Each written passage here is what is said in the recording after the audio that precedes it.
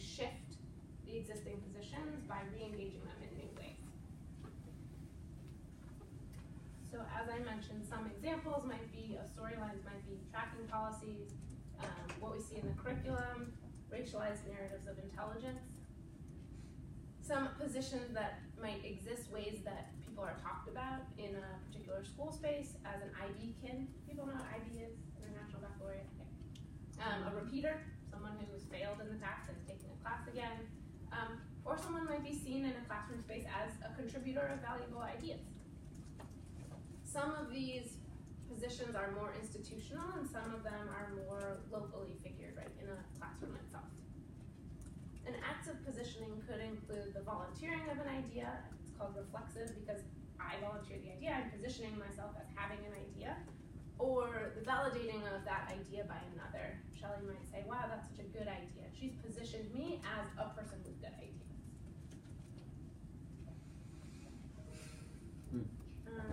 I have some turn-in talks embedded in here. Do people want to engage in some turn-in talks? Or should I just like, yeah. Okay. Own it. Own it. Well, I'm not going to have turn-in talks in my job talk, but I think it's valuable to just take a moment and think about how do you see identity at play in your own learning spaces right now? We're going to take just a few minutes because, you know, this is like a forever conversation. Like 3 minutes.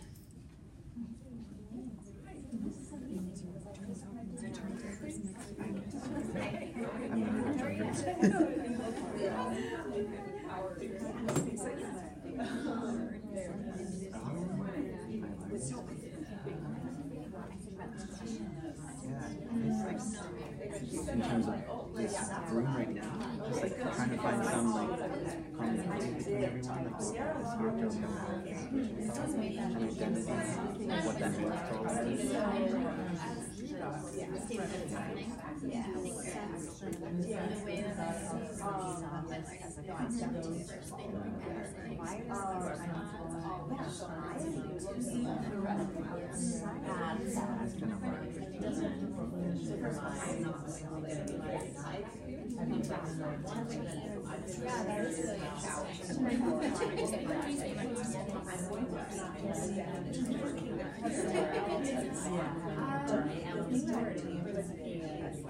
So that I don't think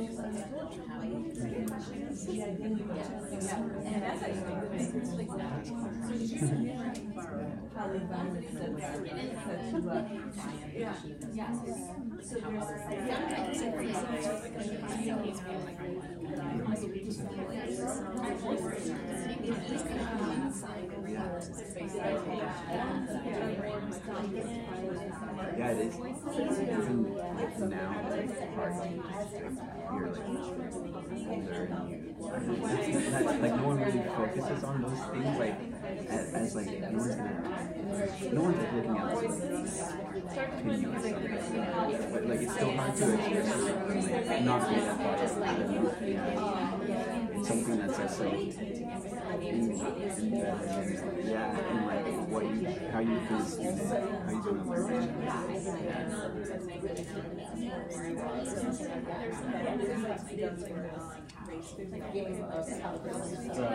So there's no hope. Like I think about the way I got my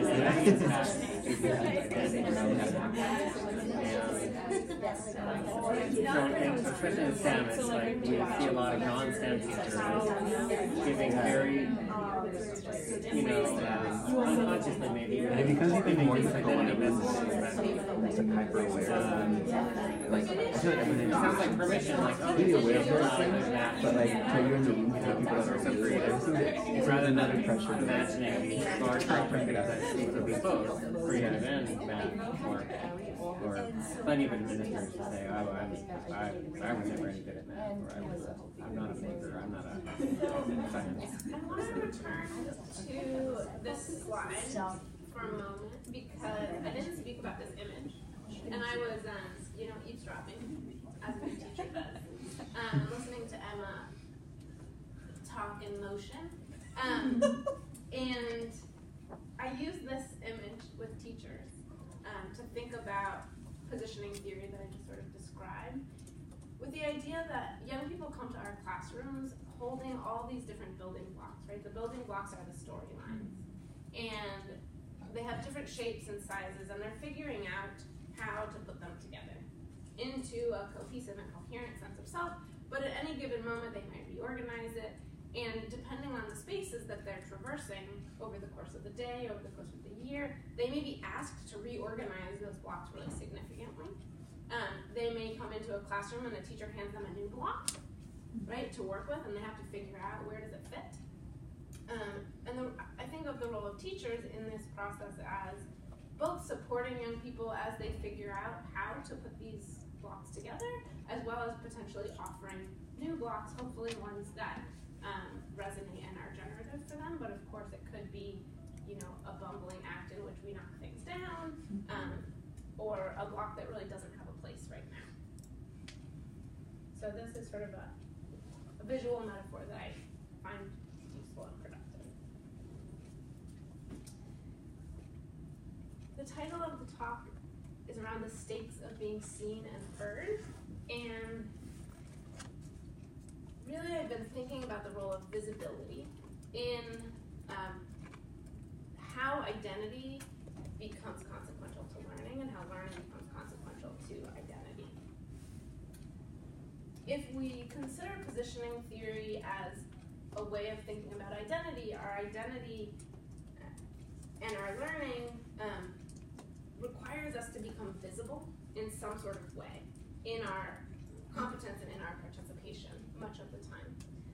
In the school site where I spent a year last year, there was a way in which mathematical competence was understood differently from in many spaces. It was understood as participation, as demonstrating effort, as being able to explain to others and explain your own thinking, which is different from many spaces where mathematical competence is understood as speed, accuracy, efficiency. So I wanted to dig in a little bit more about visibility. If visibility acts as a proxy for perceived competence, like what other work is it doing? Oftentimes, in order to be seen as legitimate in a particular identity, again, it needs to become visible in front of others. The challenge here is that when we position ourselves in a particular way, it requires being seen and heard by others in a way that they already understand. So there's a question of recognition as a known entity.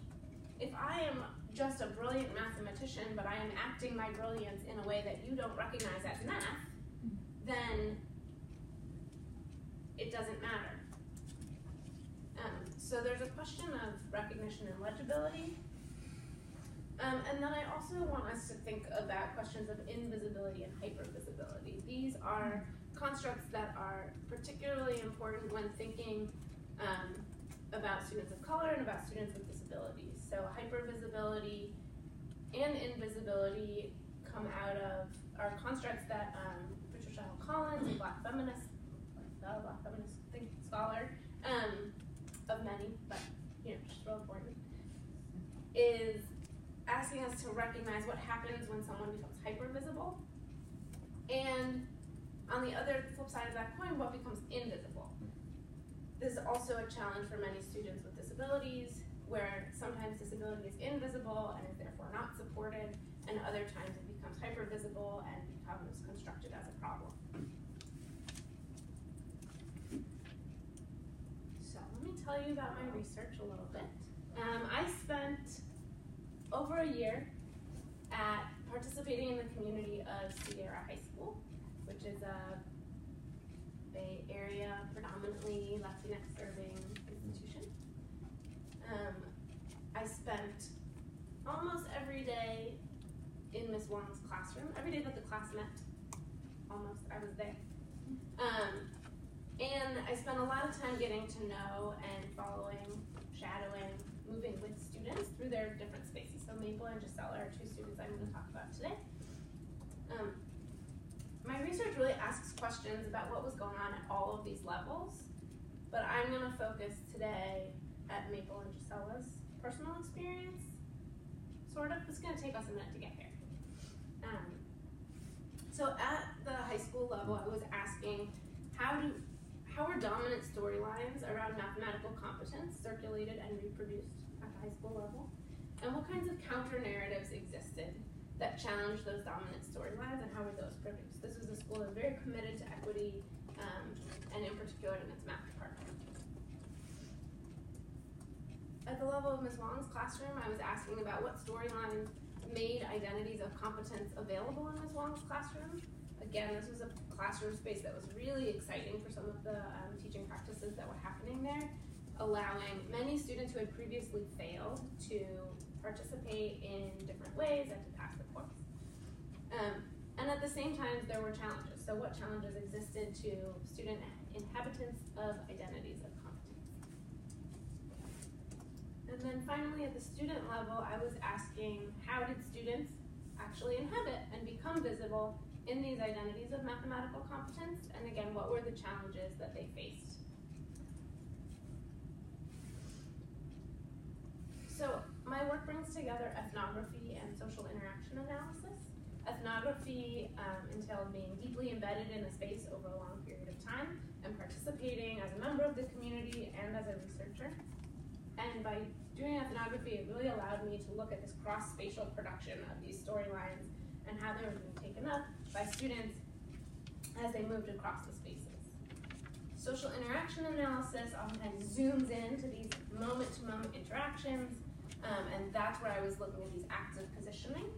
And by bringing the two together, I'm able to trace the acts of positioning themselves in the context of these broader storylines that are being produced and reproduced at the high school level, at the classroom level, and then between students.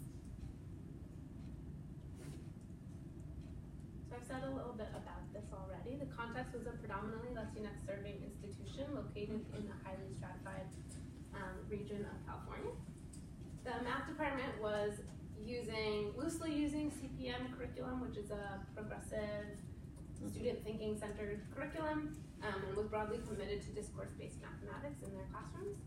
And the focal class, Ms. Wong's classroom, was an integrated Math 1 course, which means it was the first course that students were supposed to take upon arriving to high school unless they were somehow already accelerated. Ms. Wong was a second-year teacher who was recruited to do this work with me because of her stated commitment to equity and to participation in communities that were pursuing critical pedagogy and social justice beyond the space of her school. And the classroom, there were 20 fully participating students in the study. So there were over 38 students who moved through this classroom at some point during the year, but 20 who participated. And those students were in grades 9 to 12, which is significant because this is an integrated Math 1 class. Over the course of the year, I observed and participated in spaces throughout the school, including every math classroom, collected all sorts of different artifacts through the school, and I participated daily in the focal classroom, where I took field notes, which is what the essence of my analysis is coming from today. I also collected video in the focal classroom and interviewed teachers and students and conducted focus groups with students across grades and classes, so not just in the focal classroom. So these are sort of small findings from the other levels because it matters to understanding what's going on in the focal classroom. At the high school level, some of the dominant storylines that were being reproduced were around underrepresentation of Latinx students in upper level math courses, as well as this idea that smartness and ability was racialized as white. I'll say a little bit more about that in a moment. At the same time, there are counter narratives, so there's widespread access to resources at this historically under-resourced institution, including one-to-one technology. Every student had a laptop. IB diplomas were available as one of the only schools in the country that's predominantly Latinx serving that offers IB diplomas. And as I mentioned before, mathematical competence was really understood to include participation, effort, ability to explain and support others. I want complexity around visibility that comes up at this point in terms of underrepresentation of Latinx students in upper level courses. This is from a field note, don't read the whole thing, of my conversation with the principal, in which I brought up the question of underrepresentation of Latinx students in upper level courses. And first she pushed back and said, oh no, that's actually not true. That's just a student perception. And then she said, actually it is true in math, but it's not true in history. And so what they do, she explains that she's worried about the perception of students that Latinx students don't take IB courses. And she says, they even try to take incoming students around to the classes and visit the IB history course, for example, so that students can see for themselves that Latinx students are a majority of the students in the class. So there's a question of visibility and being seen, right, in this upper level course. I want to contrast that, or juxtapose that with 2 interviews that I had with students, in which students who identified as Mexican, but then also hesitatingly identified as maybe I'm also white, spoke about what that meant to them. One student said, they had expectations for me to drop out and not go to school because Mexican or whatever, and then like whenever I would come to school, or whenever they'd be like, oh, you're white, because I'm doing my work. So what happens if when someone is in an IB history course, they are then seen as white? And we're trying to take students around to see that there are Latinx students in the IB history course. So this is what Elizabeth Povinelli sort of calls the cunning of recognition. We get caught in the storylines that already exist, and it changes how they become visible. So Ms. Wong's classroom was a really exciting place. It was a place where there were tasks with multiple solution pathways and rich context. There was varied participation structures that allowed for revision of ideas and lower the risk for public sharing. There was emphasis on participation as connected to the political world beyond the classroom, such as in a democracy. And there's emphasis on everyone being both a teacher and a learner. This is an image from the classroom. You can see students are seated generally in groups of 4, and there's a student leading the class right now, explaining some of his work. There's other student work that's been discussed on the board, and the teacher is sort of off to the side as the student leads the conversation. At the same time, there were challenges that existed to students seeing themselves as mathematically competent in this space, including the storylines I just laid out at the school level, right? Plus histories of failure, remediation, and segregation of students in the class. 50% of the students in this class were 9th graders. In the 20 participating students, 50% are 9th graders and 50% are students from other grade levels, 8 of whom had previously failed the course at least once, 3 of whom had failed the course twice, and the 2 other students who were not 9th graders were in a 9th grade course after having been in segregated special ed classes for between 2 and 3 years, doing 6th, 7th, and 8th grade math before they were invited to be in this class. So grades and test scores continue to be a form through which students judge their own competence. Mental and physical health and attendance affected students' participation and visibility, and this sort of tension between being cool and doing school, which any of us who have been educators probably have seen in our own classroom spaces, or who have been students. This is a little demographic breakdown of the classroom. So as I pointed out, there's a distribution between 9th, 10th, 11th, and 12th grade. The classroom is predominantly Latinx, with 2 Black students, 2 white students, and 3 students who were of various mixed races, and 1 student with an IEP in each of the 4 grades.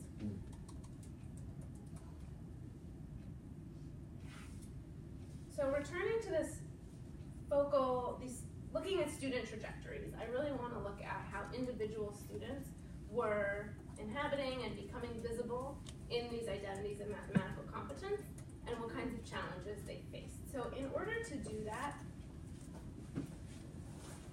I coded all of my field notes, so 68 days of field notes from 100-minute class periods, for their interactional context, specifically looking at whole class instruction and breaking whole class instruction out into chosen versus nominated forms of visibility, which I'll share that in just a moment.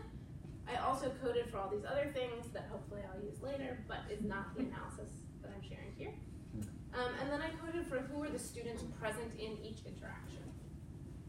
In my analysis phase, I cleaned the data, making sure that I wasn't just pulling things that were overlapping for meaningless reasons. And I wrote a memo for every instance of whole class visibility by student. So that's all 20 students, every single instance of their visibility. So that was 656 memos. And in those memos, I included what the context was of that visibility. Was it a mathematical or non-mathematical contribution? And how was the student received? So were they positioned as competent, or was their contribution positioned as valuable? Who was doing the positioning, themselves or someone else? And specifically also a teacher, was it by a teacher, a student, or someone else? I then summarized visibility by student and by semester, because I was interested in the breakdown of things over time, looking at chosen versus nominated visibility, and then chosen visibility, broke it out by math and non-math. I summarized visibility by student by unit, and then finally I'm going to share some spotlights on 2 students, and those spotlights come not only from my field notes, but also from the interviews, from end of course surveys, and from the memos that I've constructed. So some of the high level findings here are that when students had higher levels of visibility, it was correlated with positive course outcomes. Okay, but this wasn't true across the board, but it was strongly correlated. Student trajectories of visibility, however, were neither linear nor constant. So they changed, they went up, they went down. When students had high levels of visibility, they also usually had higher rates of chosen visibility, which I'll speak about a little bit more. And students with histories of failure and or academic segregation, usually due to an IEP, chose non-mathematical forms of visibility more than other students, at least earlier on in the year. So I'm going to show a little bit of each of these. This is a matrix showing course outcomes by visibility. So visibility is on the y-axis and course outcomes is on the x-axis, with passing and failing. High visibility based on the median, and low visibility, so above the median or below the median. And what you can see is that no student who had high visibility failed the course. There are 10 students who had high visibility and passed, 6 students who had low visibility and failed, and then these 4 students who had low visibility but passed the course. That's for the fall semester. In the spring semester, the numbers are exactly the same. And are the kids the same? But the students are not the same. So let me help you read this a little bit. I know it's hard to see the names, but more important than the names is the color. So students who are in white stayed from semester 1 to semester 2 in the quadrant that they were previously in. Students who are in black dropped from one quadrant to another from semester 1 to semester 2. So Scott, Maple, Ray, and Gabriel. Scott and Ray move all the way from high and passing to low and failing. Gabriel actually leaves the school in the middle of the second semester, so that's why he's low visibility and not passing the course. And then Maple moves from high visibility passing to low visibility passing. We're going to talk a little more about her trajectory. And then you can't see, but the yellow students in yellow increased in visibility and changed quadrants. So Walker, Brian, and Michael, who all failed the course in the fall, passed in the spring. Michael is actually the highest level of visibility in the course in the spring. He was new to the class in the fall, but not to the school.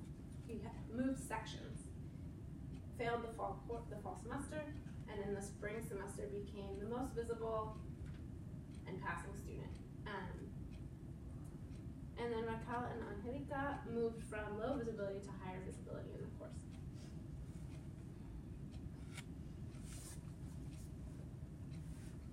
I wanted to make the distinction in my analysis between nominated and chosen visibility in order to think about chosen as a reflexive form of positioning and nominated as someone else positioning you.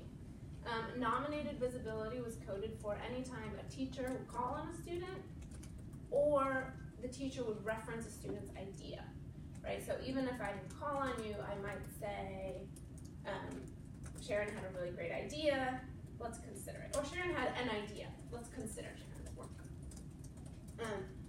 Or if a student, their ideas or their work or performance was mentioned by another student, right?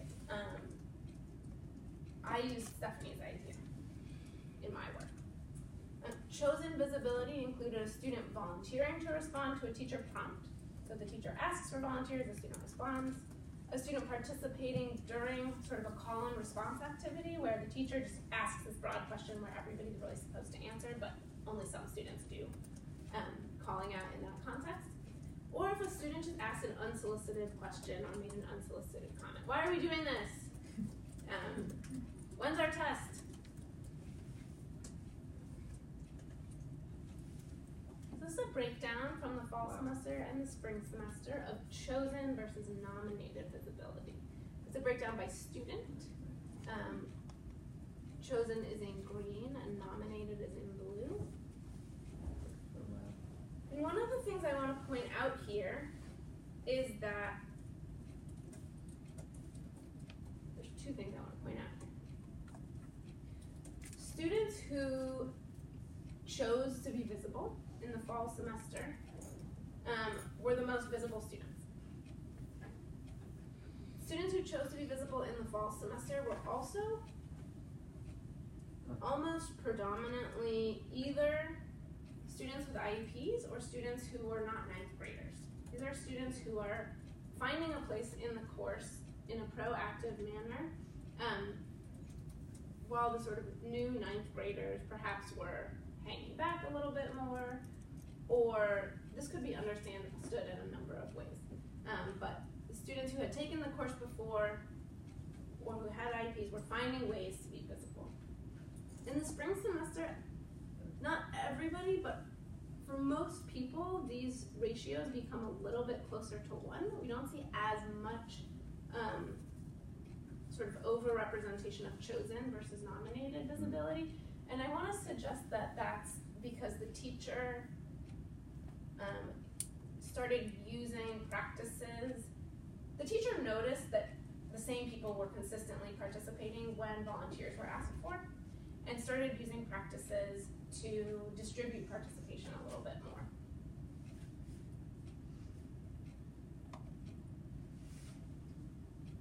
The other thing that's really interesting is that not all visibility was math related, right? Math related visibility might be a teacher calls on a student to share their idea or a student volunteers to share a definition, but students also found ways to participate in the class that weren't math related, right? They became visible for other reasons. I very explicitly excluded behavior from my analysis, so that's not what I mean here. I'm talking about students volunteering to read the question, students volunteering to stand up and hold the string while we model something, or a teacher calling on a student to share something that they learned about their new group member because they were doing a culture building activity.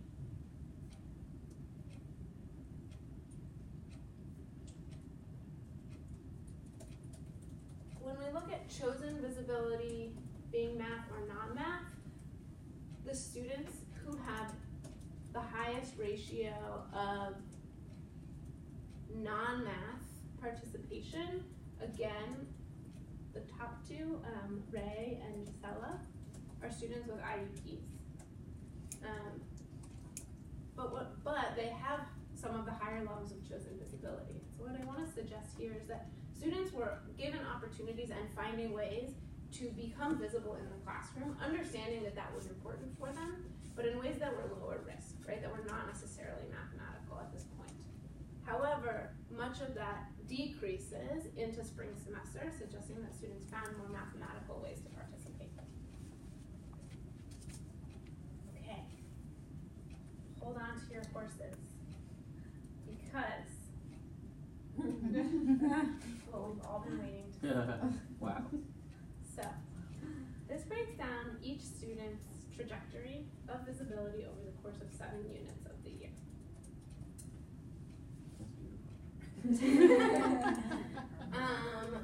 Turn to the person next to you and tell them one thing that you wonder about what's going on. Actually, let me explain briefly. It's hierarchical, so the students with the highest levels of visibility in comparison are at the top, and the bandwidths represent the counts. However, it is normalized. I do not have the same amount of field notes every single day, every single unit. So, for example, unit 7 was actually a much shorter unit than the other units. So this would look different if it were not normalized, but it's easier to see in this form.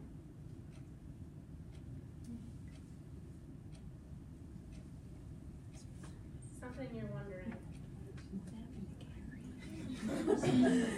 Raw graphics. Good job. It's weird how I wonder if it's something in the curriculum that makes them all kind of peak, they all peak at different levels, but they all peak at the same time, so it looks like at every unit, engagement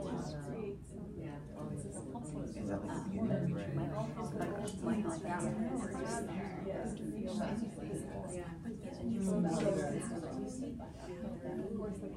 So they all have this goal.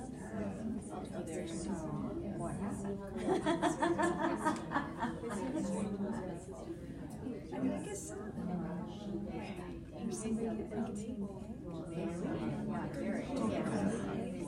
So someday, I'm going to write a book that tells each one of these 20 stories. But each of these stories is, worthy of its own book. Each of these is a child. It's a full person with an incredible story behind it. So I'm going to flash some more graphics at you and then share a little bit more about 2 stories. This is broken out by gender identification. This is broken out by racial identification. And Emma, is everything normalized, or are they They're not all proportional to?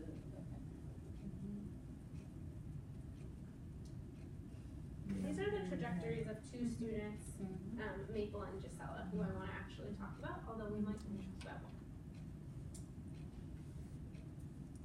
So I chose these 2 students because they both had the highest level of visibility at one point in one unit, the first and the last unit of the year. They're both female identifying. They both had IEPs. They both passed both fall and spring semester of the course. I really wanted to focus on success stories as an entry place, although I am also interested in how failure happened. They have very distinct trajectories of visibility, one increasing and the other one decreasing. And each of them captures certain dynamics of the classroom space, both things that are particular to them and other things that are common. I'm going to start out by talking about Gisela. Gisela was a 10th grader. She's female identifying and referred to herself as Hispanic, had an IEP. She had transferred from another high school in the area and reported feeling more comfortable at Sierra. She was frequently absent in the prior year, and she was oftentimes absent for extended periods of time in the year of the study as well. In my field notes, I wrote about Gisela as she has amazing fake eyelashes and lots of heavy eyeshadow, and is shyly pleased with herself when she provides an explanation to a problem. She's pretty stylish. She's pretty fashionable for the school. I'm going to spotlight 4 different moments in Gisela's year. At the beginning of the year, Gisela refers to herself as the dumb one. She does this multiple times, actually. And I want to suggest that this is strongly drawing on narratives of disability and of being segregated due to disability. So this is one day I'm working in a group with her and another student, and the other student starts by copying her. And I suggest, let's take turns, and I encourage her to have James start the next one. And she asks some questions. What do you see? How do you know that? Okay, explain. And I give James a hard time, asking if he's just going to listen to everything Gisela says, trying to encourage him to engage on his own terms rather than copying. She says, come on, James, I'm the dumb one at this table.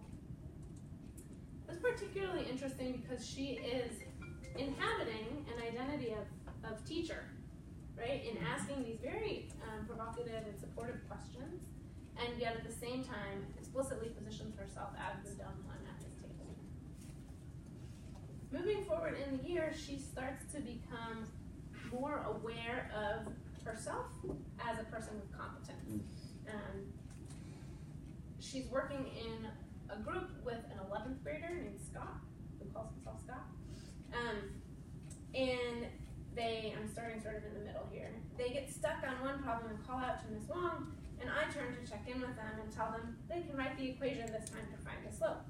Gisela exclaims, that's how she had written it already. She rewrites something that she had just erased. They get stuck again and check in with me about the next step, which involves subtracting from both sides to isolate n. Gisela says to Scott, see, I told you so. She continues, how did I steal the brain? You're supposed to be the one with the brain. Scott counters, no, I'm just lazy.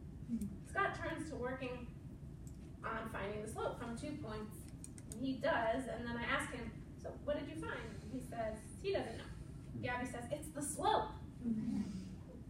So not only now is Gabby positioning herself with knowledge, but she's also noticing herself as competent, right? How did I steal the brain? I wasn't expecting it to be me. She had just erased her work and is finding out that, oh, twice now I had an idea and it was correct. So from semester 1 to semester 2, Gisela's participation and her ideas are being recognized publicly, and I want to suggest that this is not just her own doing, but also the teacher starts to nominate her and make her visible. In one moment, she puts, Ms. Wong puts Gisela's work on the board and says, check your answers with Gisela's. In another moment, she says, raise your hand if your triangle looks like my triangle. Great. Gisela, how did you do that? Gisela explains, she saw the point and went to the negative. Ms. Wong says, raise your hand if you also did it this way, where you saw the point and made it negative. One student raises his hand and she says, that's a great method. And a little bit later on in the same unit, Ms. Wong tells Gisela she's going to steal her paper, and she puts Gisela's work on the document camera. Check your answers with Gisela's. I really like this because she's labeled all her points. I saw a couple people put A prime over here, so check your work. Right? She's not only positioning Gisela as having correct answers, but she's even comparing her to some other students who had made careless errors.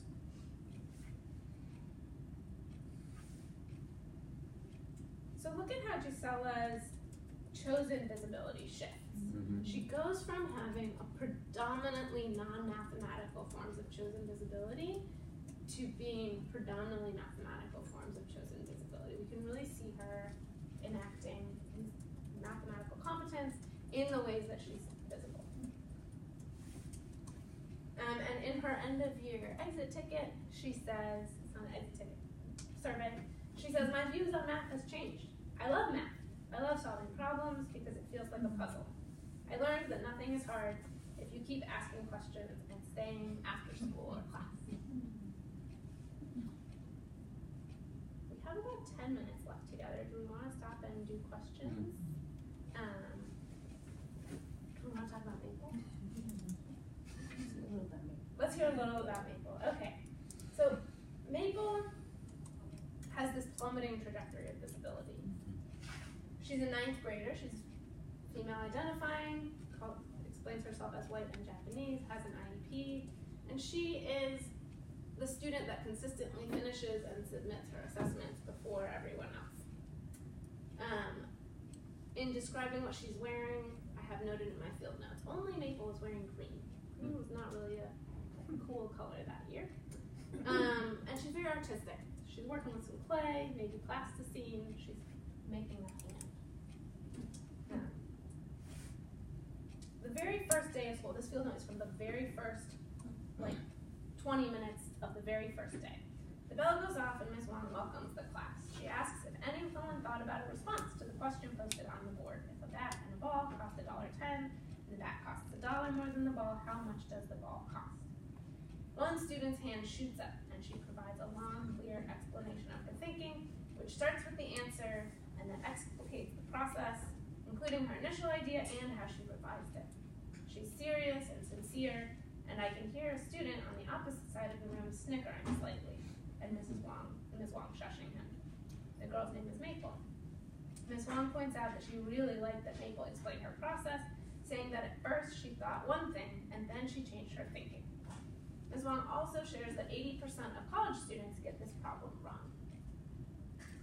So in this moment, Maple becomes visible in a pretty high-risk situation. The first day of school, the first 10 minutes of class. Ms. Wong appreciates her visibility, validating it, positioning it with competence, and then perhaps makes an error here in positioning Maple as more mathematically competent than 80% of college students, which gets taken up by students in the class along the storyline of Maple not really belonging in this classroom. And next time that Maple participates, but one of the following times that she participates, a student raises his hand and asks if someone was really smart, if they could move up to a higher class. He insists that it was a compliment and not something rude, and reiterates again that maybe if someone's really smart, they should move to another class. And the teacher pushes back on this pretty explicitly, but this is a very explicit challenge to Maple's belonging in this classroom. And again, I think pushing on the narrative of disability as not belonging, standing out, exceptional, but not in a good way. Maple's visibility plummets, both because she realizes she's being received badly, but also because her teacher realizes that her visibility has become negatively constructed and stops making her visible as often. But Maple finds, what I want to share is that Maple finds ways to participate in this classroom that are on different terms, that don't involve being public during whole class instruction, but that instead involve working with other on the group level and participating with other students in that way. And she finds a place in this classroom where she's recognized as perhaps different, but on terms of inclusiveness as opposed to being an outcast. So another student asks her for support, does or doesn't take up her idea, and then sort of says, wow, she's so chill. She's just calm, no emotion, have a lot of emotion in my voice. And at the end of the year, perhaps surprisingly, Maple points out that it really was her classmates that supported her throughout the year, helping her figure out concepts that she didn't quite grasp easily. Fascinating, given that she's the person who stands out as so consistently understanding what's going on, and not always being well received by her classmates, but she has perceived it as really supporting her. And she celebrates with me at the very end of the year by giving me this paper print. It says, the cool thing is that no one is the same as the next. And the one she has made me is unique, just like me, suggesting her value of uniqueness, both in me but also in herself, having found this place of a space of belonging, even if it's on just different terms. Implications for practice, being seen in her matters. But the types of opportunities and the sort of light in which one is seen and heard shape the implications of being visible. And some forms of participation and competence are left invisible. So what are those and how might they be validated? Thanks, honey.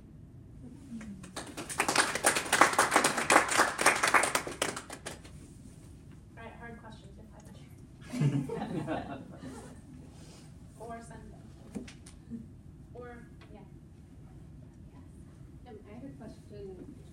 about the relationship between in math related areas of being nominated and choosing. So did you see anything where if the teacher nominated, then they started choosing to be recognized, or where, like in the case of Maple, where she chose, and the teacher. So, like, if one thing happened, it was a precursor to the other. That's fascinating. I have not looked at that. I haven't written that.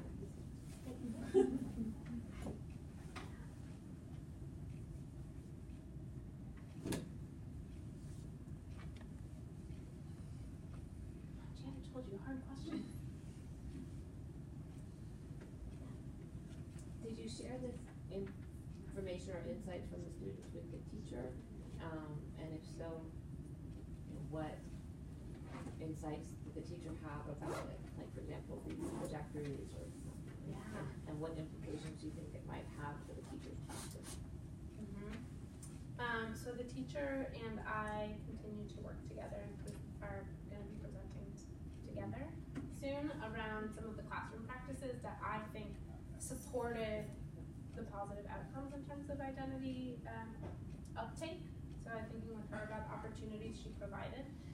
But one of the really interesting ones is the chosen opportunity. The times where people chose to participate were very frequently in response to a prompt from her that was along the lines of, sorry, it's here. Like, raise your hand if you had a different way of doing it.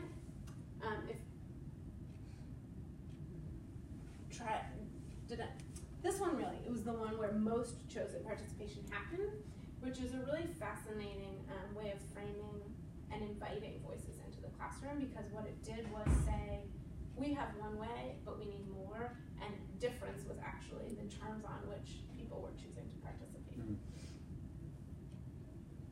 Sorry, this was a draft slide, but, and I haven't, I presented findings that are more related to the teacher practices and the classroom practices, or like the level 2, to the whole school community at the end of the year, and also parts of like student interviews to the math department around, in particular, the ways that students were perceiving of mathematical competence. Like the question, how do you know if someone's good at math? How do you know if you're good at math? How did they do that? The teachers? The teachers were really wanting to understand how to support the social world and social identities of their students better. I think one question that came up that was really important was, what about students that don't feel comfortable being visible? Like, very explicitly about, you know, these 4, right? How do these students get recognized and have a place in my classroom if visibility, especially in whole class participation, is not something that they are interested in and feel comfortable with? Wow. I have another question. I know it's beyond the scope of study, but I'm also interested because you said you very explicitly excluded interactions related to discipline. But obviously that very much still exists in like context of school, and I'm just curious if you can speak to how that potentially affected findings, or in the school, or yeah. It changes a few students' like place of visibility, but not that dramatically.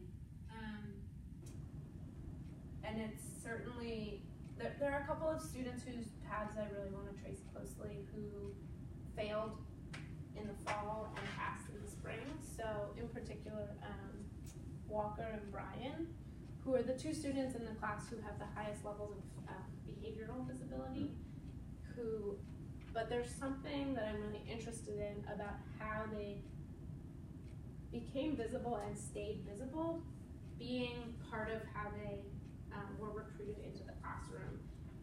The teacher put a lot of energy and effort into addressing them in all different ways, and they went from failing to passing over the course of the 2 semesters, whereas they could have become invisible and probably would have stayed in the failing space.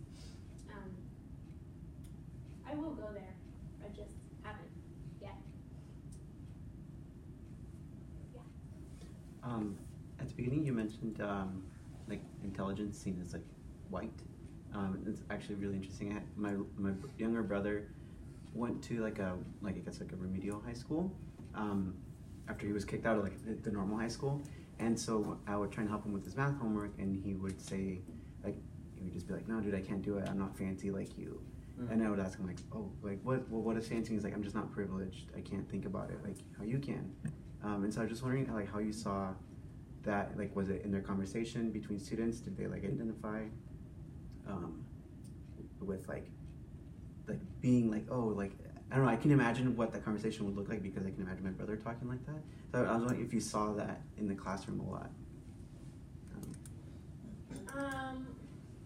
So given that I went into this study caring a lot about social identity and racial identity, I didn't hear race explicitly invoked nearly as often as I thought I might.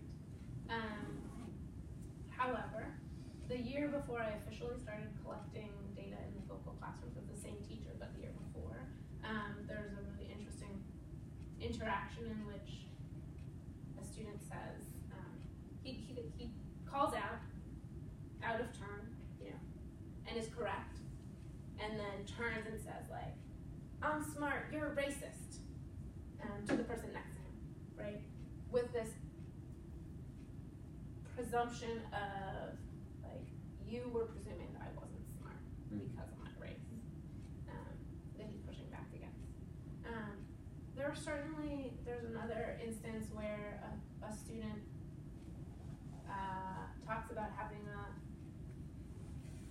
being well positioned in his classroom because he's got a telepathic connection with his teacher because they're both Asian. But the two examples and the student who said to me, people just assume I'm smart. They say I look smart. What does that mean, you look smart? And she really, really hesitated and like wouldn't. And I was like, why do people say that to you? Like, what does it mean you look smart? And she was like, it's because they think I'm white, right? And it took like a lot of pushing because there's this idea that you're not supposed to speak to that. So it wasn't always as explicit as the conversation you had with your brother, right? All right, last question. So specifically, Gisela, who she's the one whose trajectory went up so much. I'm interested in, like, did she verbalize?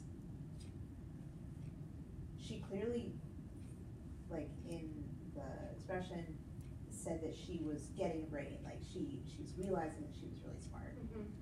Did you see her see that in only a positive light, or was there the same kind of like negotiation around, oh my gosh, like, are people gonna question me?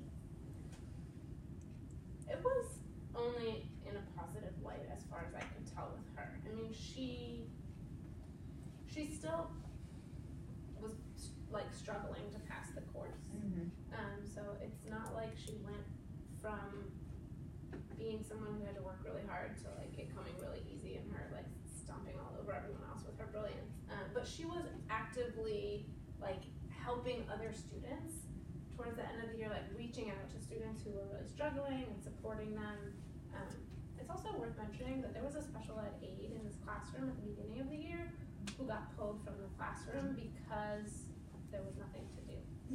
Like, because the classroom was organized in such a manner that the aide was, like, students were supposed to support each other, and they were supporting each other, and the aide couldn't figure out how to participate, and so she was placed in another space.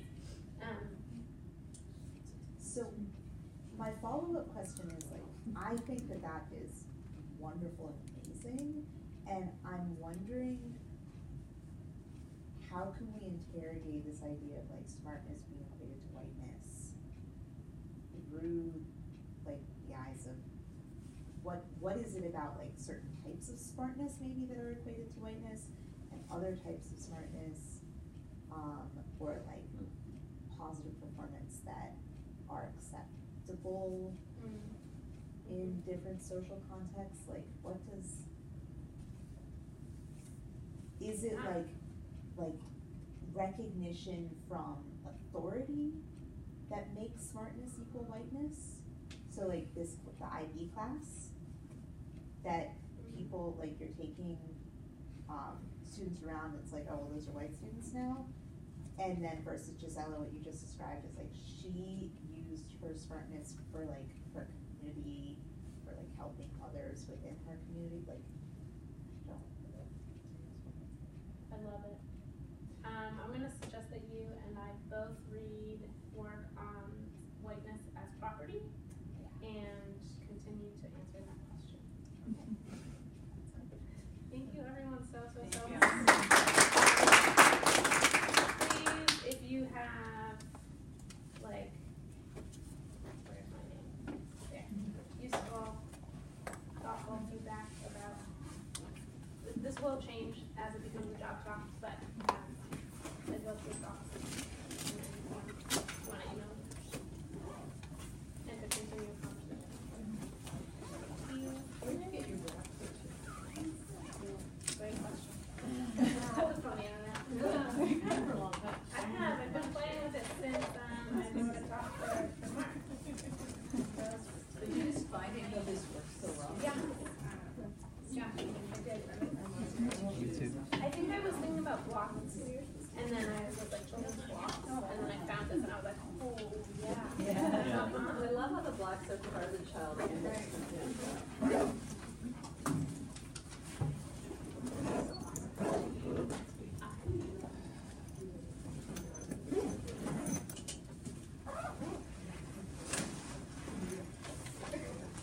So you're LDT? Yeah. That's what I was. Oh, cool. Back in 2007, yeah. Oh, that's awesome. Yeah.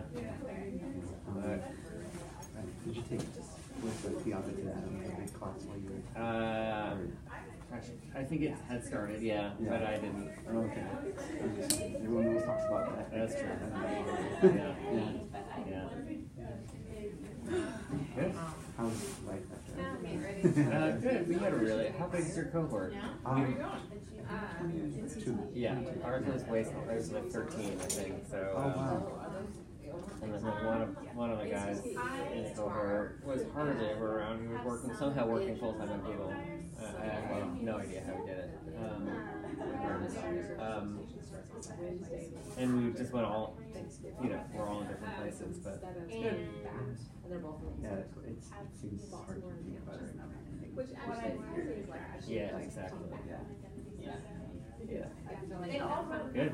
And we were lucky to have Karin. Karin was not the head of, not in charge when I was there. I mean, which is not a complaint about the person who was in charge, but I just watched the program grow so beautifully. And Karin's so good at bringing in resources. Yeah. Was she like a PhD student? Yeah, I think she was finishing up postdoc or something. PhD. I don't know. Have you been? Good. Good. So I miss it like here. I'll be with you. The stories that I have about students also are much. I think the last time I saw you, maybe Expo? Were you at Expo? I was at Expo. I think that's right. Yeah. Time to work. Yeah. And I sometimes come to some of the other, besides this, like the ride of the Pet Mile, first day anyway. Yeah, Yeah. a semester, so. Yeah. I remembered sort of top.